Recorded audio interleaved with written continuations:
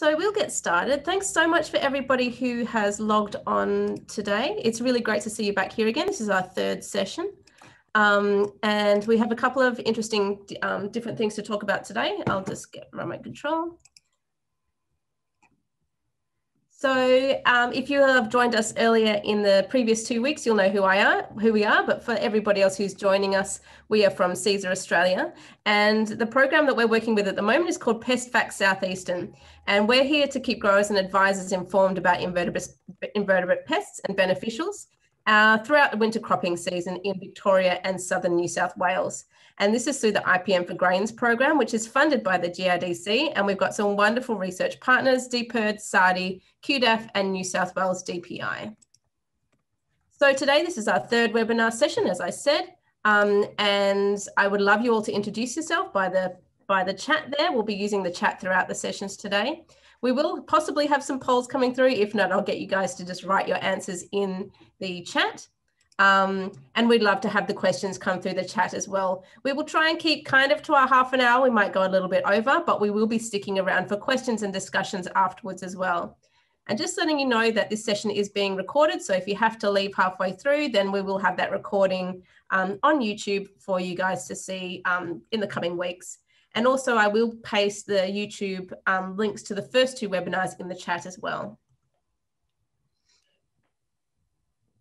So today we have three speakers from CSER Australia. Firstly, Dr. Jess Lai, who's talking about armyworm management. Then Leo's going to be telling us all about the recent cockchafer outbreaks that we've had in Victoria. And Sam is going to come on to tell us a bit about aphids and some updated information about Aphid IDs. So I'll hand over to Jess to start with.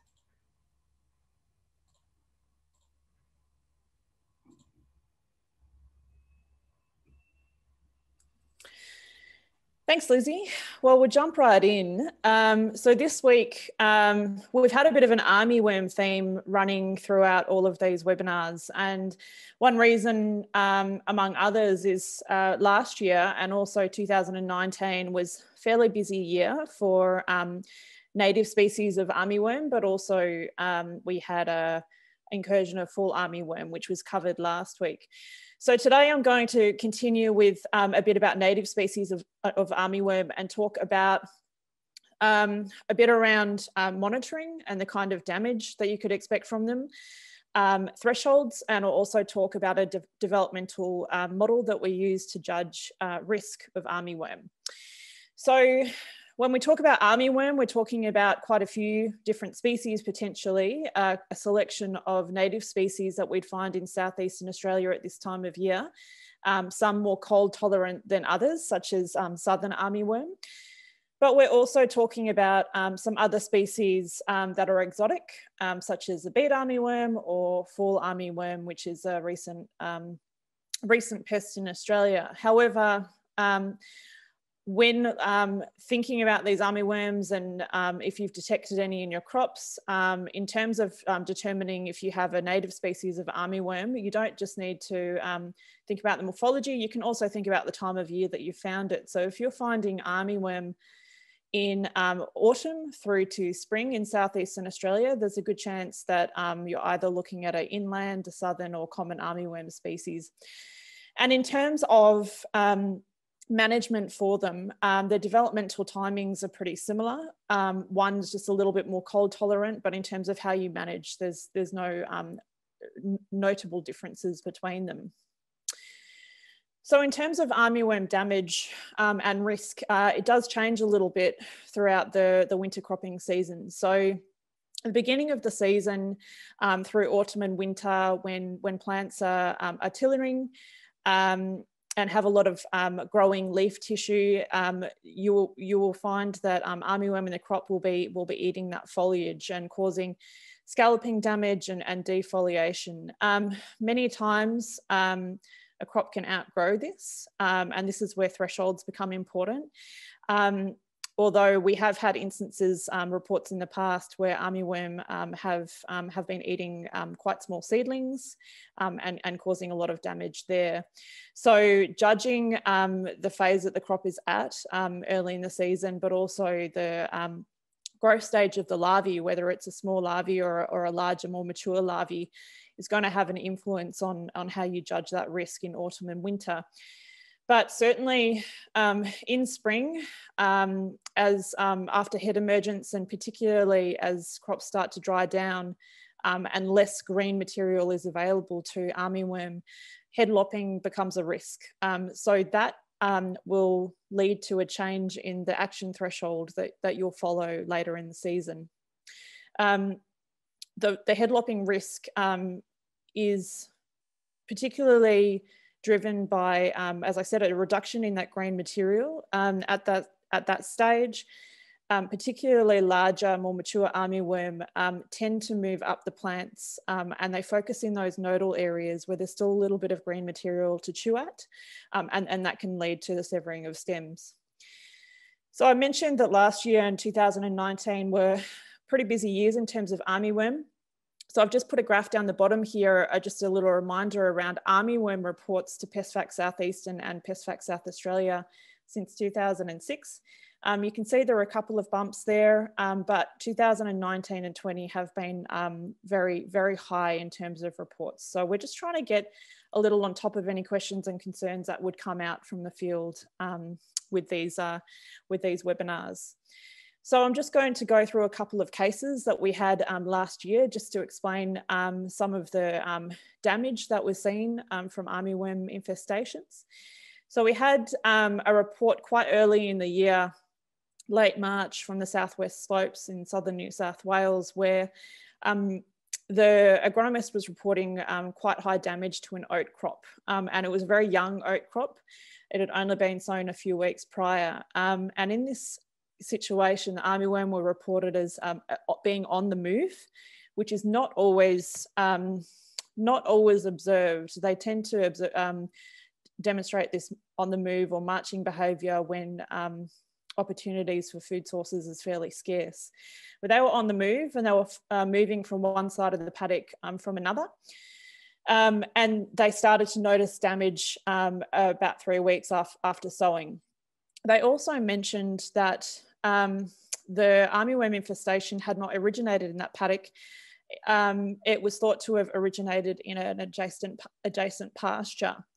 That becomes relevant when you think about a point that I made in week 1, if you were listening in, about armyworm egg-laying behaviour. There has been research that has shown quite well that armyworm will preference stands of pasture that have a mixture of dried grass and green grass in comparison to a stand of pasture that is predominantly green.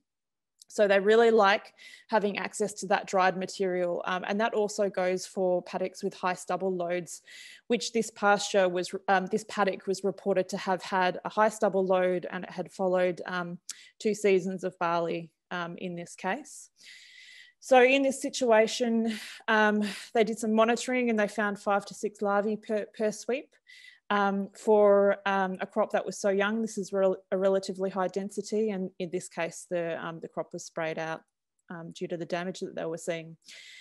And a second case in the Riverina area a little later in the season, so late July in this case, armyworm were reported to be very patchy in a paddock of wheat, and it was estimated that half a hectare had been basically eaten out, where leaf tissue, the tillers were gone and only stems were remaining.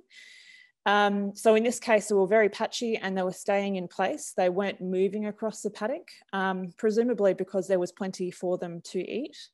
And in this situation, when the agronomist did some monitoring, he found that they were very easy to find when they looked at the base of the plants. They were hiding under clods of soil. So as long as they moved a bit of soil around, they could find them.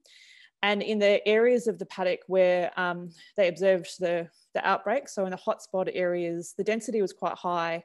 So it was estimated at over 50 larvae per square metre in the most damaged areas. Again, a high stubble residue in this paddock. Here's just an example photo from last year from a paddock with another high stubble load from central Victoria. And you can see in this instance, fairly mature large late instar armyworm larvae climbing up the stems, and they've defoliated the tillers there, and there's only stem remaining. But in saying that, we had many reports last year, around 60 reports, and for the most part, there was no significant damage observed. These are just in some instances. So I mentioned that later in the season, as the crop dries down and heads have emerged, there is a greater economic risk from armyworm. So as a rule of thumb, we have some thresholds that have basically been based on estimates from experts that we tend to advise. So 8 to 10 armyworm larvae per metre squared during winter and early spring. So before head emergence is what we'd suggest across cereals. And then later on, after head emergence, when your head lopping risk becomes greater, that threshold changes and reduces to 1 to 3 larvae per metre squared. And this is particularly relevant to barley, which have a thinner stem, a slightly more fragile stem than wheat, and in comparison to oat, which has multiple panicles. So the risk of barley flowers being lopped off quite easily by armyworm is a little higher. So if you have a barley crop, that's something to keep in mind. So given what I've said, monitoring for armyworm is quite important. And the way that you go about monitoring armyworm is also really important. So having a bit of an understanding of the biology will help a lot. Armyworm is a noctuid moth, so it tends to become more active in the evening in terms of feeding. So if you're monitoring during the day and you're only looking at the canopy, or you're only sweep netting, you might be underestimating how many armyworm you actually have in your paddock. So it's really important to get down on the ground at multiple sites in the paddock with a trowel or with your hands, and move the large clods of soil aside to see if you can find armyworm hiding at the base of plants. Sweep netting in combination with that visual search is a good way to go. I'll just end with a tool that we can use to further estimate risk. So I mentioned that depending on the growth stage of armyworm, smaller armyworms are likely to eat a little less. Large armyworms become more voracious and can do more damage to the crop, and have large enough mandibles that they can cut through the stem and lop heads. But when you find these armyworms, it's important to take note of the size, because if you have a small or a large armyworm at this time of year, chances are they might pupate before you get into that head lopping risk phase. So at the top, I've just plugged in a simulation where a large armyworm was found at the 1st of July, a large mature caterpillar.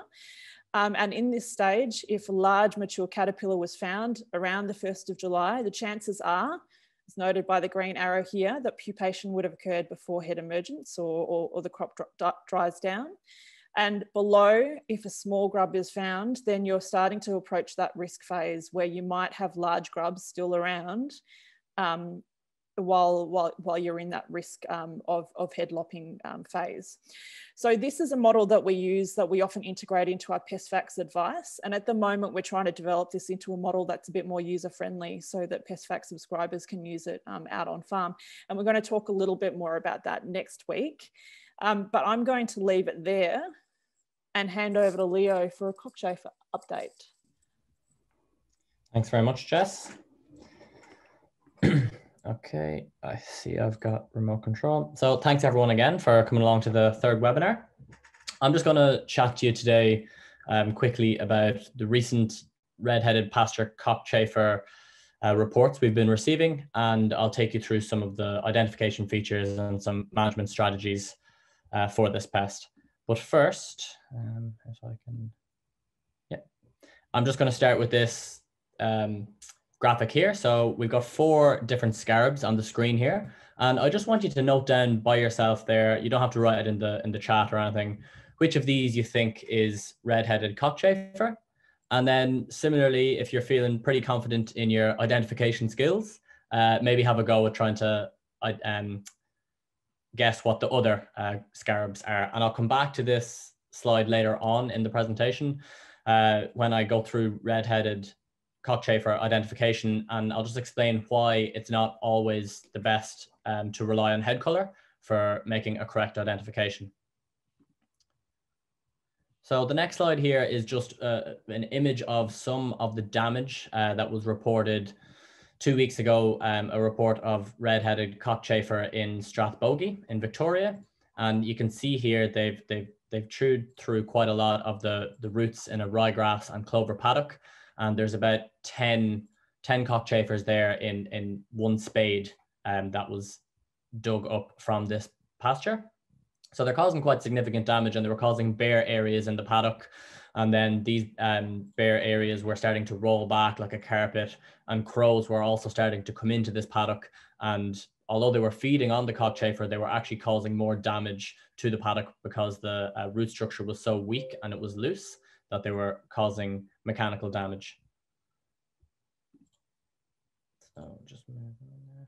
And this is another report, again, more recently, just this week, in central Victoria as well. And you can see here the paddock was an underutilized paddock that hadn't been grazed in the much over the last few months, and it's just completely tearing back like a carpet. There's quite a lot of grubs in underneath, and you can see here where the paddock was actually set to be resown. And when the sower was going across the paddock, the tines were just pulling off all of the pasture, and it was just completely lifting off real easily.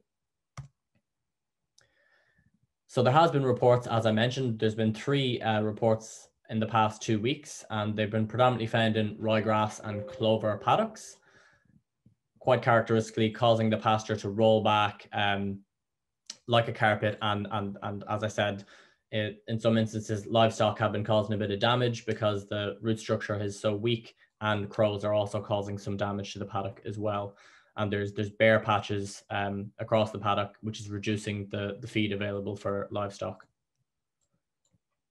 So red-headed pasture cockchafer, as you mostly would know, is a beetle, a species of beetle, and it's found in the southern region of southeastern Australia, and they're identified by their grayish white to cream color. They have a hard red-brown head capsule, which gives them their name. And as you can see, hopefully you can see it clearly in this image here, a characteristic feature of red-headed pasture cockchafer is this pitted pitting on the head capsule. It's little indentations on their head capsule. They grow up to 30 centimeters in length when they're fully grown, the larvae, and they characteristically curl into a C shape, usually when they're just lying in the soil. They feed underneath the soil as well, so they feed exclusively in the soil. They don't actually come up onto the soil surface and feed on foliage. They feed on the roots of pastures.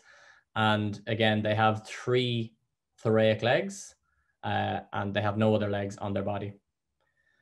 A characteristic as well of the red-headed pasture 30 millimeters. Thanks for that, Joe. Yeah, 30 millimeters in length when fully grown, not 30 centimeters, as I've mentioned here. That would be quite large. Another feature of the red-headed cockchafer is the horizontal slit at the rear of their body. So it's a straight horizontal slit opening, and they also have a fringe of hairs along one side of the slit that taper off into some stubble. So the red-headed pasture cockchafer are part of a family of beetles known as scarabs, and they're present in southeastern Australia, but they're not the only scarabs pests present. There's also black-headed, yellow-headed cockchafer, African black beetle, and Argentinian scarab that are considered pests. However, as I mentioned earlier on, it's not always the best to rely on head color alone to identify scarab beetles, scarab larvae, because head color can quite often be ambiguous. And even among the same species, it can quite often vary slightly. Also, not all scarabs are named for their head color, as you can clearly see in this image here. The African black beetle and Argentinian scarab are not named for their head color. And also there's sometimes is a misidentification of non-pest scarab species. So for example, last year we had a scarab sent to us which was thought to be yellow-headed cockchafer, and Julius Severi here put it under the microscope and actually was able to identify it as a small dung beetle, which is not a pest at all. It usually feeds on dung and organic decaying matter in the soil. And it's part of the Aphid ID family. So it's not part of the same family as the yellow-headed cockchafer.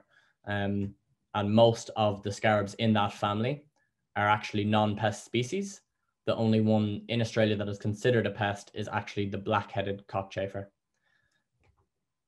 So hopefully that has maybe given you a bit of insight into why head color is not always the best to rely on for identification. So I've brought back up this slide again, and maybe now you might want to reassess what you had chosen before. I suppose it's a little bit cheeky of me to expect if you were able to guess every one of these correctly, because as you can see, they all look very, very similar, and I haven't really shown any of the distinguishing characteristics other than the head color, which is probably the point I was trying to make. So the first one was red-headed cockchafers. Then we have yellow-headed is number 2, African black beetle, and just the Argentinian scarab is number 4. And I just found this in my local park on the weekend. So it goes to show you that they're out and about. So I'll just take you through the life cycle of the red-headed cockchafer now. This is a 2-year life cycle. I've actually, I've just split it up 1 year here and 1 year below because I couldn't fit it all in the screen. So I'm just going to turn on, can I do this? Yes. So the larvae emerge in the spring here, and they feed across the spring and summer months. And their feeding tends to slow down across the winter. They don't feed as much as they do in the warmer months. And then in August, feeding tends to become more active again in the larvae. And then they pupate across the summer months. So they pupate across the summer, and adults begin emerging from the pupa in the February, March, April time. However, the adults actually remain in the soil inactive until August. They don't emerge from the soil until August, where they start to come up and lay their eggs in the soil then. And adults of the red-headed pasture cockchafer prefer quite a dense sward to lay their eggs in, and they lay their eggs singly in the soil. So a control tactic for this is actually to graze the paddock a bit tighter in the springtime. And this can help minimize ideal oviposition sites for the adult when they do come to lay eggs.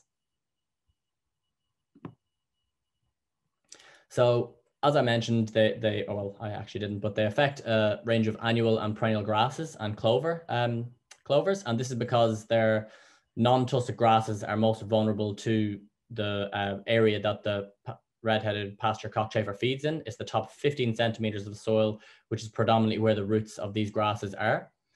So grasses with deeper roots are actually less susceptible. And they are usually only problematic in areas of around 500 to 800 millimeters of rain. And just this morning, I went back through some of our historical reports on PestFacts of this species. And over the past 10 years, we've had about a dozen or so reports of red-headed cockchafer. And I compared that with the annual rainfall during these years. And during the years that they were most problematic, it lined up with this amount of rainfall. It was usually in years with average to above average rainfall where they were more prominent. And they also are prefer sandy loams. That's also not to say that they can't be found in wetter areas, because they have been reported in wetter years and wetter areas. So feeding damage can often go unnoticed less outbreaks become very large. And that's because the nature of the way they feed on the roots, you don't start to notice any of the damage until the roots have been damaged quite a lot, and you might notice the pasture being rolling back, or you might notice bare patches in your paddock. As I said here, this is that rolling back, characteristic rolling from the report earlier this week. So the management side is a little bit trickier. There's no insecticides registered for red-headed pasture cockchafer, unfortunately, and that's because where they feed in the soil, insecticides just don't reach them. So the main practices are actually cultural management practices. So you should try avoid putting livestock on affected paddocks to protect the root structure and give it a chance to rejuvenate itself. In more severe infestations, it's probably best to leave the paddock fallow completely and really give it a chance to rejuvenate its roots.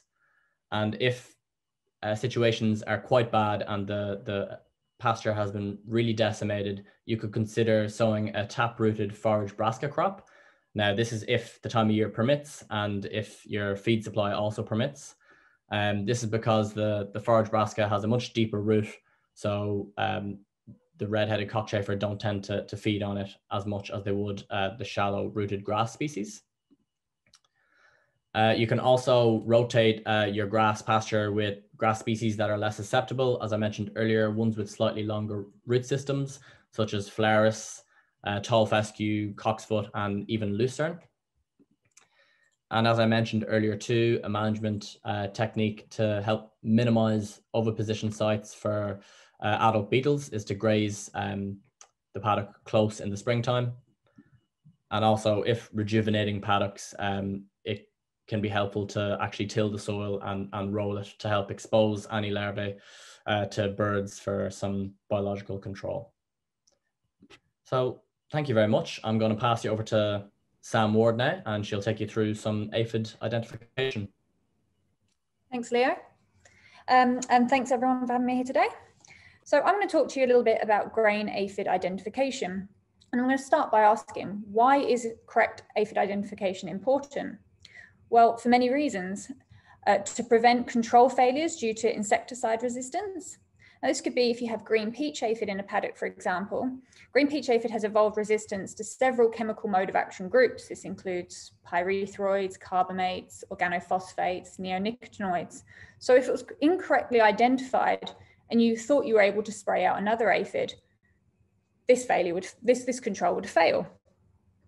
But also, it can prevent insecticide resistance from developing by correctly identifying aphids in your paddock.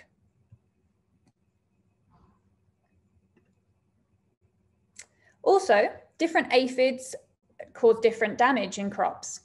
Certain aphid species are very good vectors of viruses. So green peach aphid, for example, is the primary vector in transmitting turnip's yellow virus, whereas cabbage aphid, turnip aphid either don't transmit the virus or much lesser so.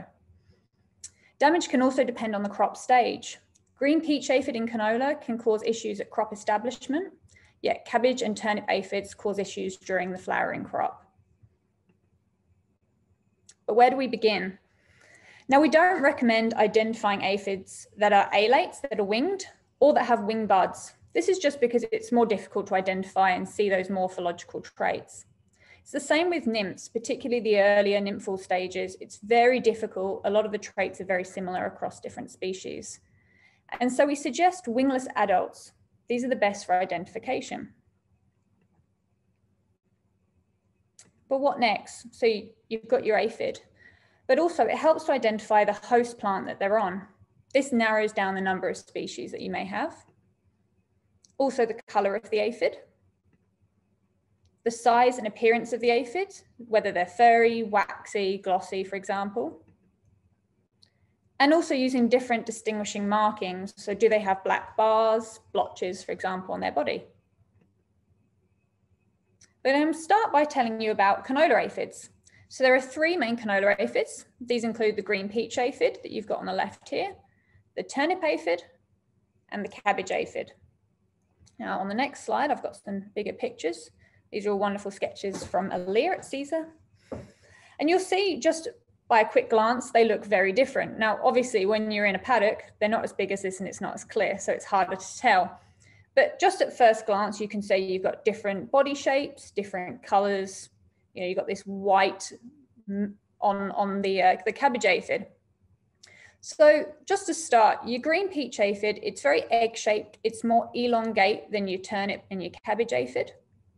It's also got much longer antennae. So the antennae reach all the way down to the end of the body, whereas you'll see with the other species here, it stops about halfway down or above. The colors, as I say, the green peach aphid here is pale yellow, green, or green.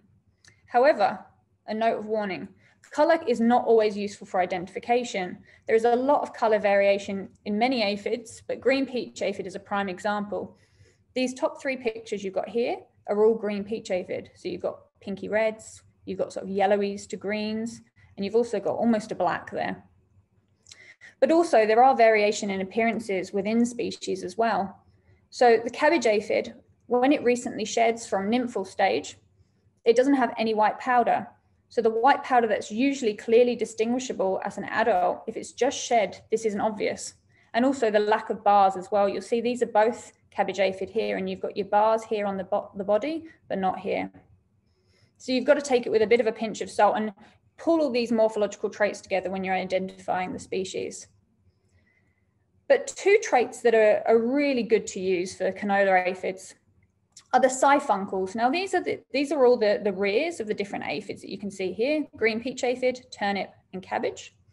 And the sifuncles, which are basically exhaust pipes coming out of the rear of the aphid, their length relative to the cauda, which is the tail, this little pointy bit at the end of the body, the length relative to the tail is what can identify these different canola aphids.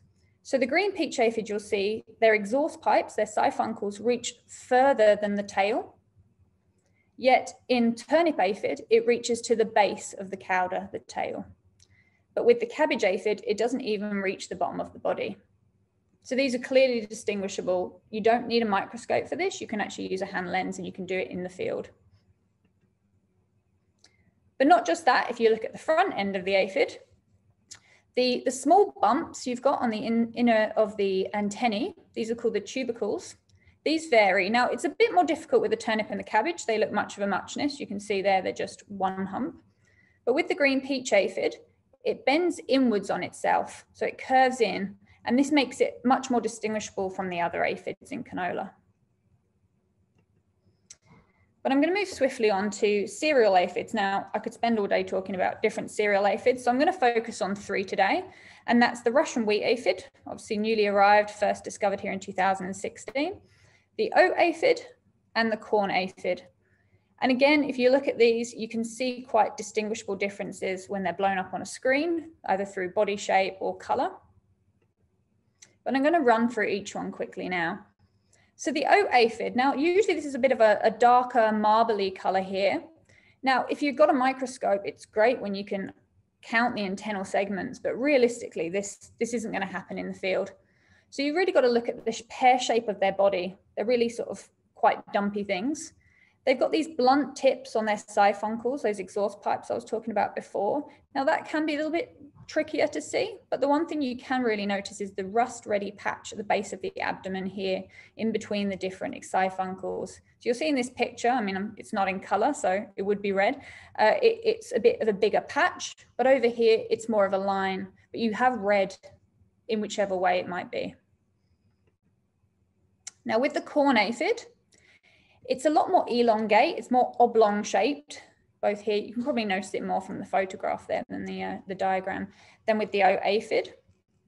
And again, going back to those sifuncles, they're a great way to identify aphids. There are 2 dark patches at the base of each of these sifuncles. And again, you can see it clearing in the color here in the photograph. And the Russian wheat aphid, I always think of this aphid as being a bit of a textbook example. It's green, it's long, it's what you expect to see. But if you look closely, there is a dusting of white wax that you can see on Russian wheat aphids. Again, this varies a little bit as with the cabbage aphid. It can be a bit harder to see, but they have very short antennae. They've got these 2 caudal processes, these 2 little tails sticking out the end of them. and really noticeable. They have these absolutely tiny exhaust pipes, those sifuncles, which are barely noticeable by the eye. Now, that's a very quick overview. I appreciate we haven't got a lot of time today, but if you want to understand more, particularly about the Russian wheat aphid, we've got our pest bites on YouTube. I think Lizzie's popped that in the link. Yeah, the link in the chat. Thank you for that, Lizzie. And you can have a look, and I think it's a couple of minutes of video there that goes into a bit more detail, where I've actually stolen a lot of these photographs from.